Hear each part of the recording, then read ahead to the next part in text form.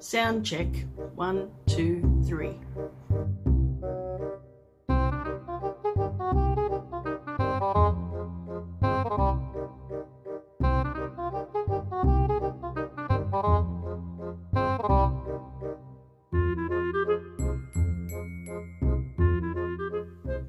Hi everyone, welcome to Anna's Crafty Amore. I'm Anna. I haven't been on for a little while, but I have been working on a few projects and also been knitting and crocheting as usual. So we'll just get straight into it. I have a few finished objects to show you, and I don't think I have a whip with me today, but I'll let you know what I've been up to anyway. Okay, so first of all, I'd like to show you the shawl we fudged. I did create a crocheted shawl for that mal, which was hosted by Debbie from the Canadian Crocheter and Reggie from J Hooked Crochet and More. It was such a fun project to make. The rules of the game, or the rules of the mal, I should say, were to create a crocheted shawl or a knitted shawl or any kind of shawl that you wanted to put together, but it had to be no pattern, a variety of stitches, and the mal I think finished actually today. Well, today's the 30th here in Australia, so the 30th of June would be the last day. And it was across entries on Ravelry. There was a Ravelry thread there by Debbie from the Canadian Crocheter, across Instagram and Facebook. So this is what I've created. I'll hold it up like this. So this is my shawl. And it was using a variety, that's actually the back. It was using a variety of stitches. So you can see that it's a triangular shape shawl. I might insert a photo of it here on the bed in the spare room, which is a king size bed, and you'll be able to get an idea of how big it is. It worked out to be across this way from tip to tip. It's about 52 inches, which is approximately 123 or 132 centimeters, and from the neck down to the point, down to this point here, it worked out to 29 inches, which is approximately 73 centimeters. But I used, started out with this section here, so I used the magic circle, and then I did some double crochets. I did some crochet with chain in between. I also did some single crochets, half double crochets, a 3 double crochet shell type stitch. I also did some chains along here as well, just to open it up a little bit more. And then I did some of these ones here, which I think they call the bean stitch, just basically where you yarn over the hook and then insert into the space, pull the yarn through and keep doing that. I did it 4 or 5 times. 5 times, and so it came like a little bean stitch. So I like that. It gives a nice little sort of 3D effect where that section pops out. Then I did some of these ones as well, which I really like the look of these. It's 3 the double crochet, where you do a double crochet, but instead of completing it, you just start a new double crochet, and then 3 in 1. I did a couple of where are we here, cross stitches, where you do a double crochet into this section here, then you go and complete that double crochet, then you go back a stitch and do a double crochet, and then it comes out like a cross, like an X. That's the best way to describe it. You can probably see it here. Yeah, so I did that as well, and just continued on. I changed it up pretty much every row. So there's a couple of duplicated rows, but every row is different, so they're all different.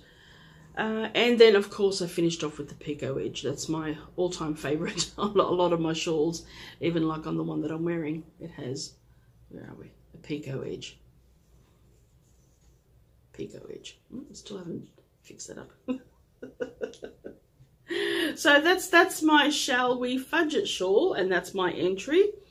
And you can tell that when you fold it up like that, it doesn't quite sit. It sort of fanned out a bit more when I was doing these bigger stitches, but it's nice because when you put it on, it sits nice over the shoulders, and it drapes down, so it sits nice. It's nice and big. That sits lovely. So let me have a look. Sorry, yeah, Shall We Fudge It. Shall We Fudge It shawl. Now the yarn that I use for that is called Porter Ice Cream. It's an 8-ply, so that would be like a worsted weight. And this was a 200-gram ball. I used 2 of these. There was only a tiny little bit left, so probably a couple of meters left. Each of these has 380 meters, which I think that equates to 380 meters is just over 400 yards. So that's that one. And the yarn colorway name is called Vanilla Slice. Very tasty. And I used a 5mm crochet hook, which I used my beautiful wooden hand-turned crochet hook, which is called the Queen of Hearts. And this is made by Stitchcraft and Wizardry. I had to think then who made it. It's beautiful. So that's that shawl there. Now the next item that I've got to show you is a cowl, and I made this cowl because, well, I needed to use up this yarn anyway, and I'll show the yarn. It's Moda Vera Chunky Plush. It's 100% polyester, and it is probably the equivalent of a, I don't know, I think you would call that a 5 or a 6. It's quite thick. And the colour doesn't have a colour name, it just has number 16. Let me see. Well, it recommends a 6.5mm hook, but I used a 9mm hook, and I made this beautiful cowl. It's pretty much showing up true to colour here. Now all I did was pretty much just a single chain across, and then I did, I don't know if you can see here, this is all single crochet in here, and then on this section here, just to give it a little bit of airiness, like that, I did a single crochet, chain 1, single crochet. When you're using a very large hook like that with this kind of yarn, because it's quite thick and velvety, sometimes the stitches are a little bit hidden. However, if you sort of stretch it out a bit, you can see there is, I don't know if you can see that, if you stretch it out, you can see that there's space in between the stitches, and that helps you crochet with it. But it is lovely. So I made this one for my husband actually, because he loves these colours, maroon, after his football team, maroon and white. Even though I've been using this mostly. But I did make this for him because I had made, that's that one, that's crocheted, because going over to knit, I had knitted myself a cowl, and this cowl here is called Free for All Cowl. It was a free pattern on Ravelry by Jen Peck. I'll put the details in the description box below. And it is a beautiful cowl. It's all knitted. I love how it turned out. Even the inside looks nice if you turn it inside out. Because of the type of join that it is on here, you can't tell where the actual join is. So you could go around for days. Very hard to find where the join is. Only where you can see where there's a little bit of yarn sticking out, that's where the join is. So, but that's it there. So he saw me with this and he thought, oh, that's really nice. Oh, I need one of those. I need something to keep my neck and the back of my neck warm. So that's why I crocheted this one for my husband. Now the yarn that I used on this cowl is by Stitchcraft and Wizardry. Surprise, surprise. I love her yarns, and her name's Anna as well. This was the Miss Marple 100% superwash extra fine merino, and it used up one full skein. That's all I have left of the skein, and it was a hank actually, 200 meters. So that's 100 grams of this. So next, while we're in the knitted theme, I'll just do this one here. Now, probably a few weeks ago, I was asked by a very close family friend. It's actually my daughter's sister-in-law. She's expecting her third child in September, and she asked me to knit her a baby bonnet, because she knows she's having a girl, a baby bonnet and a matching blanket. So she asked for a particular pattern, and I was a bit unsure of whether I was able to firstly get the pattern, and secondly be able to complete the pattern, because like I said, I've done a lot of knitting. However, it's always been very basic, never intricate stuff, more things like beanies and scarves. Very basic. So anyway, long story short, this is what I created. Well, this is what I made, but this is off a pattern. And if you're into the royals of England, this is the Princess Charlotte bonnet. The bonnet that Princess Charlotte wore as she was leaving the hospital. That's Prince William's and Princess Kate's daughter, Princess Charlotte. And it's a cute little baby bonnet. And this here is a cable. However, it's classed as a mock cable because you don't need a cable needle. And it even has the section here where I've made like a little, I ended up doing a crocheted cord, which is just a single crochet, and then I went back with a slip stitch just to give it a little bit of strength, and you thread it through this section here. But it turned out beautiful. So this one here, I used Patterns Big Baby. Now I tried to, and I should say that this one here is just my trial beanie, because I did do a couple of mistakes. I don't know if you can see there. I missed, oops, sorry, wrong finger. I missed one of the cables. I got a bit too happy and kept going and thinking, yeah, well, I don't need to look at the pattern today. But yeah, I obviously should have looked at the pattern properly.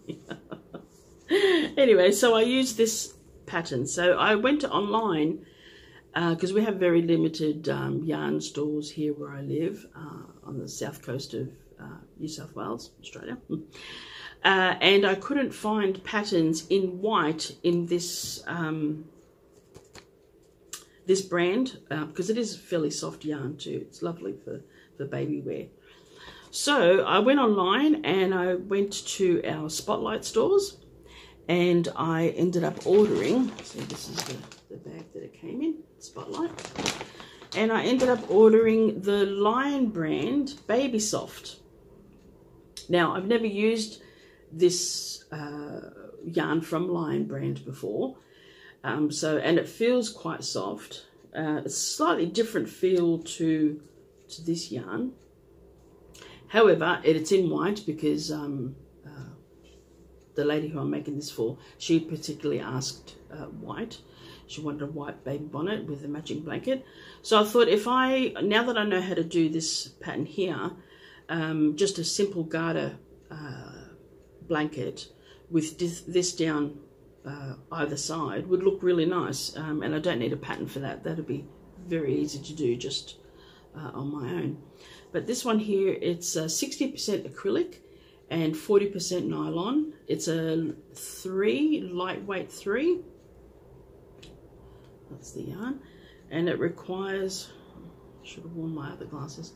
It requires a 4mm hook, crochet hook, or a 4mm knitting needles, but I'm going to be using 3.5 knitting needles, circular knitting needles, because of the way this is constructed. the circular needles, it just helps just where you need to pick up stitches and turn the corner, and yeah, so that's it there. I've seen a lot of people that have bought yarn from different companies from overseas, and the ones made in Turkey, they always say that they seem to be some of the best quality yarns that are made. Like the Lion brand, this one here, it's made in Turkey as well. So that's it there. Now I've got a couple of other things that I've made.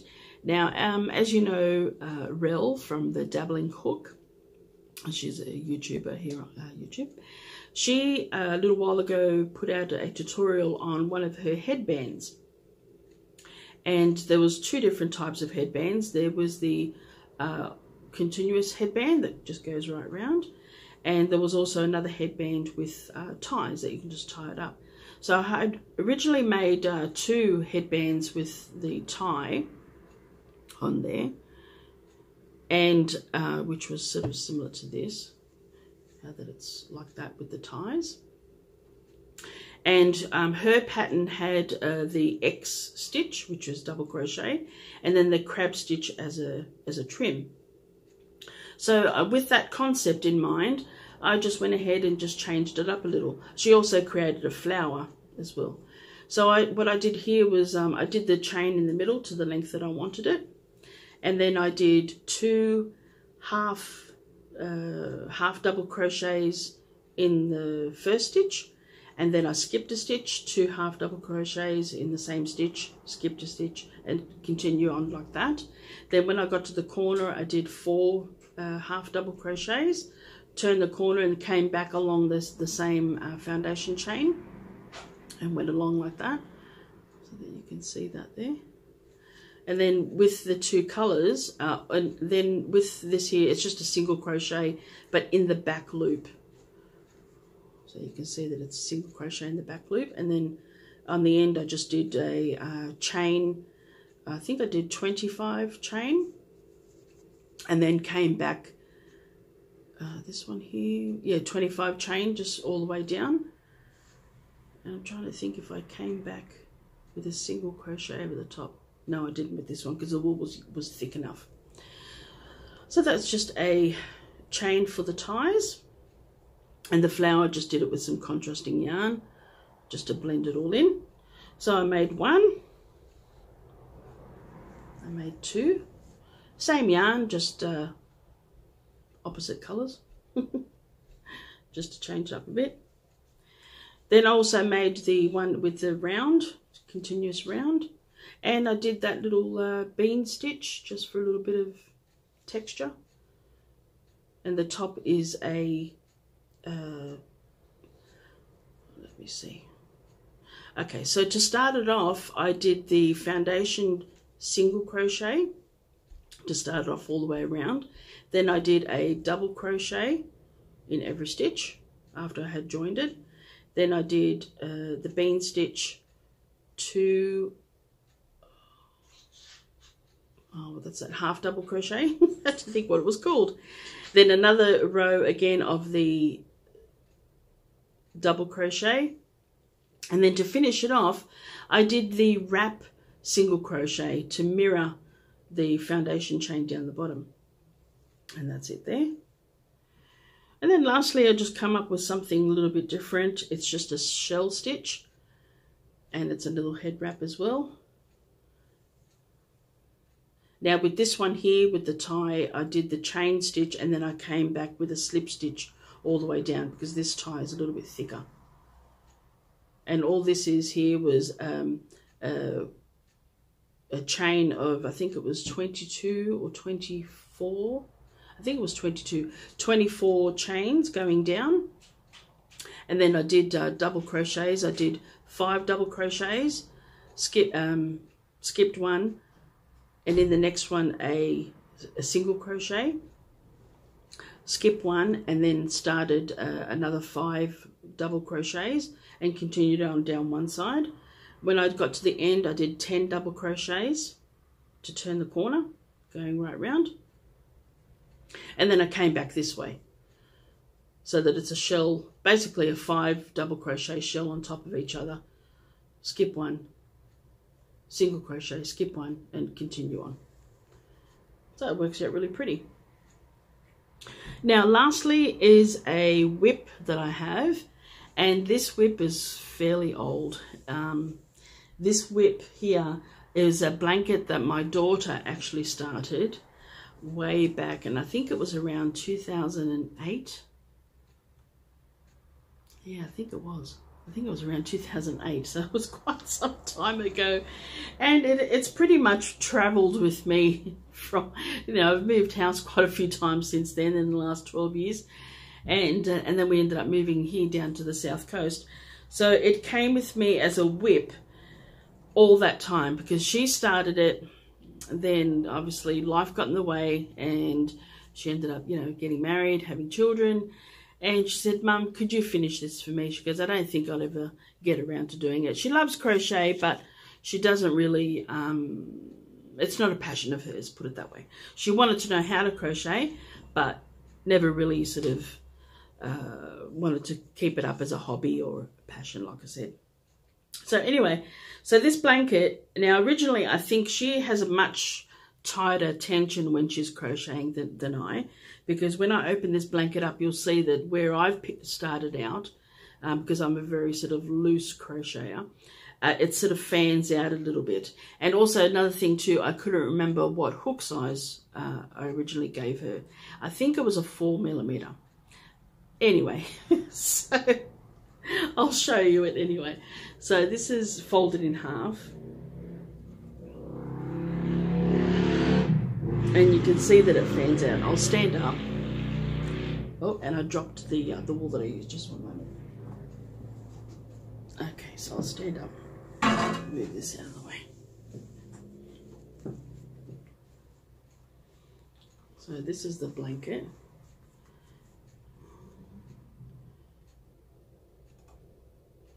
And all it is, the way that I taught her to do the granny style blanket was I started it off in the middle. So when she gave me this, it was sort of close to this section here.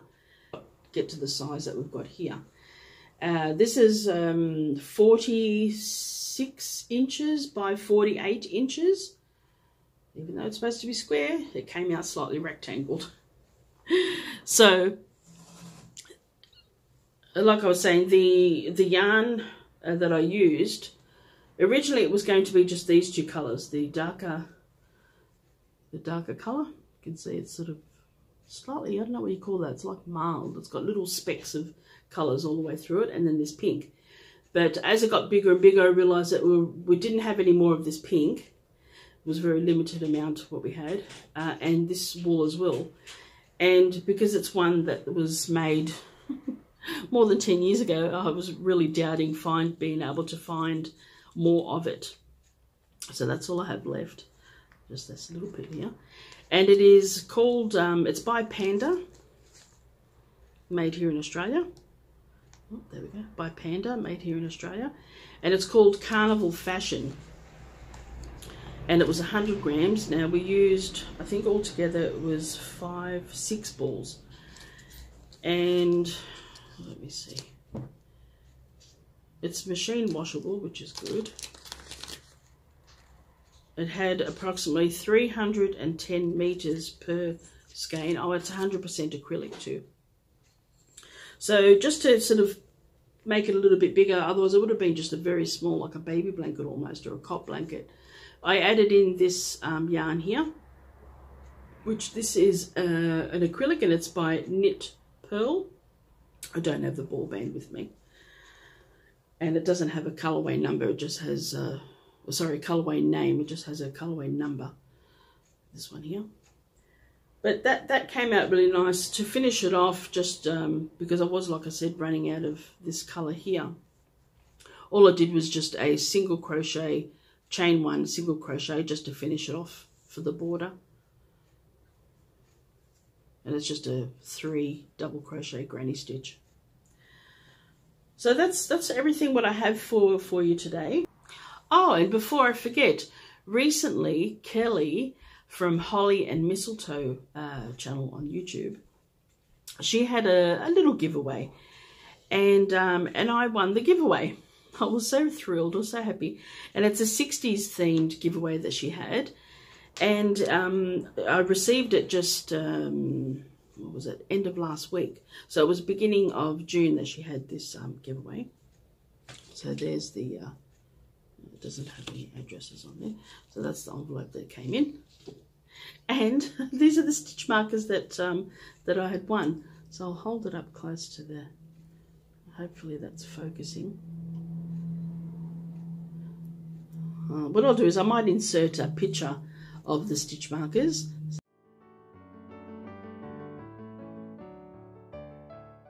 That way you can see them a lot clearer. But it's a 60s theme, so we've got a guitar, we've got a little love heart, we've got some nice little feet, we've got the peace sign, we've got a wonderful fern leaf, and we've got the love sign, which I think goes that way. Oop, maybe that way. No, that way. And they've got some beautiful beads, and it came on this lovely stitch marker holder. So thank you so much, Kelly. I really appreciate it. It is absolutely beautiful. I love the stitch markers. And I hope you're all doing well. Slowly we've come out of the COVID-19 restrictions here in Australia. Mostly you're able to travel around within the states, except for one state of Australia, Victoria. Unfortunately, their COVID cases have been on the rise again, which they expected like a second wave to go through. But businesses most businesses have reopened. They're still, you know, keep within 2.5 meters, I think it is, per person. And in some enclosed areas, it's up to 4 meters per person. So a lot of places have been able to trade, and you know, people have been able to get together, but there's certain limits for certain things. I think wedding functions, possibly funerals, but at least the minimums now are like 50 people or something like that. So it's been very cold here. We're in the start of winter. We're already, you know, already a month almost into winter. And temperatures around 3 to 4 degrees, topping at around 18 to 20. Expect that to get a little bit colder. Probably next month it'll get colder still. But at least where we are, it's not a extreme where it doesn't actually snow or anything like that here. Very lucky if we get, not lucky, but you know, occasionally we might get a frosty morning, but that's about it. So I'd like to say thank you as well to all my subscribers for returning to my videos and, you know, checking out what I've been up to time and time again. And I'd like to thank all the new subscribers that have been coming to my channel. Just also a quick reminder in relation to the Christmas in July fairies. That giveaway will end on the 15th of July. And then I'll be drawing out one lucky person to be the semi-finalist. It goes on to Dana from Dana's Wanderlust Crochet channel, and she will choose on 25th of July. She will choose the grand prize winner. Now I think at the moment there is approximately, I think it's around 150, maybe more, channels that are involved in this Christmas in July fairies. So do check out the hashtag, and yeah, good luck everyone. Also, don't forget to like and subscribe and hit the notification bell to all if you'd like to, you know, see all my videos as they come out. And feel free to write a comment. I would love to hear your thoughts. I will reply to most of my comments, or all of my comments. The only video that I haven't replied to is the Christmas in July fairies video. I haven't put any replies to the comments. However, I have read them all, and I've put the heart on there so that you can see that I've read them all. Only because I don't want to play havoc with the algorithms when I go in to choose the, what's that called, random name picker. Through the random comment picker, that's right, through YouTube. for the draw. That's the only reason why I haven't commented on those ones. But again, I thank you again, and we'll see you next time. Bye-bye.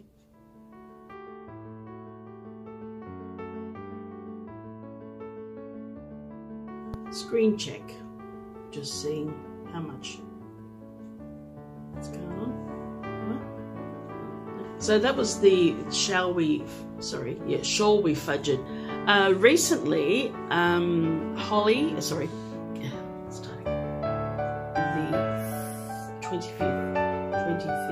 25th of July. Thank you again.